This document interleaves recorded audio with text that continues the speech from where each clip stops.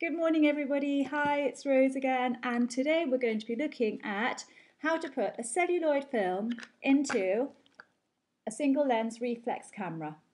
And for these purposes we're using a Pentax camera, which is this camera. It's my old knackered Pentax, which you shoot using film, and we're going to be using this black and white celluloid film, which is an Ilford, and it's got a speed of 400, but we'll talk about that another day. So for now, what we're going to concentrate on is how to get the celluloid film into the single lens reflex camera, because this is quite an interesting process. There's a knob on the top like that, you see. Pull that up and the back swings open, and now you can see the back of the camera. Okay, and what we're going to do is we're going to load the film into the camera. So the film's going to go in on this spool here. You can see that's moving up and down. And then what happens is that the film feeds across the back of the camera and it goes in to this side when you've used it. Now, as the film goes behind the camera, it goes behind one frame at a time. So when you've got one frame behind here and you take a picture with the camera, what happens is that the light exposes onto that single frame there and captures the imprint of the exposure on celluloid forever. And then you take that imprint and you develop it and you print it and you put it onto paper, and we're going to be talking about all that. But for now, we're just loading up the camera. So what we're going to be doing is putting the film in here so that every time you wind the camera on, a new frame gets moved on, and one by one you use up frame by frame of the film until you've got the whole film used up. And by then, the whole of the film will have been wound on to this bit here, okay, in here. And then what you do is you take the film out of the camera and you develop it and print it, okay? So, shut that. Here's the film.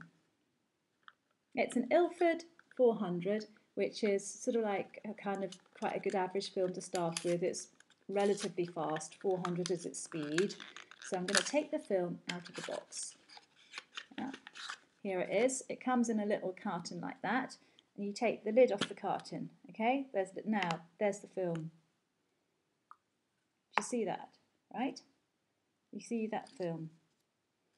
And you see these little sprockets here. Yeah? These little sprockets here and here. What they do, when you put the film in the camera, the sprockets go across the back here and they get caught in those sprockets there. Can you see them? Yeah. Yeah.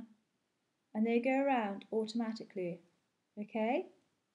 And that's what winds it on. And then when you use that mechanism there to wind the film on, it gets wound on the sprockets. So it moves the film on. So you can do a frame, another frame, and another frame. Okay? So here we are. First of all, we have to make sure that it's the right way up. All right?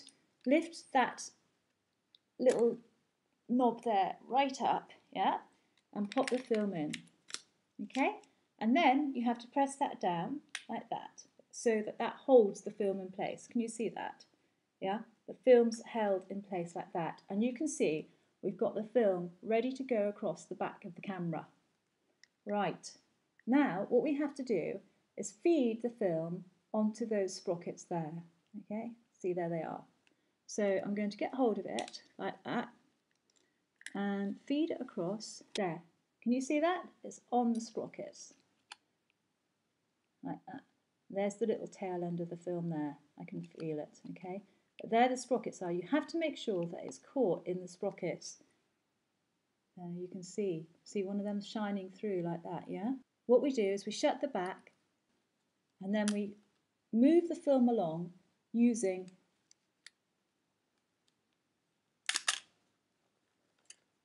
this, okay? One frame, press the button, two. Now, to check that the film is actually going across the back, you listen to it. That's how I check. So you wind it And then when you wind it, you can hear the film loading onto the second spool. Sometimes you can also pick up a bit of tension as well. So there you've got it. You've wound the film on to the sprocket and you're ready to start taking pictures. And we're going to talk about that in another one.